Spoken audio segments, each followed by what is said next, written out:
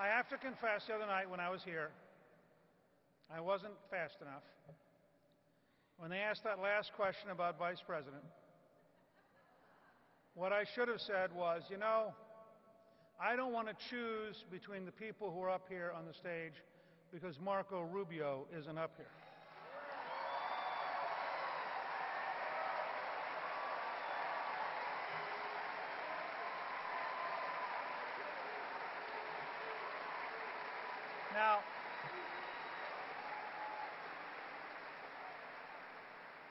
Now, I'm not saying anything specific about a choice to be made next summer, but I have to tell you, when you imagine Marco Rubio debating Joe Biden,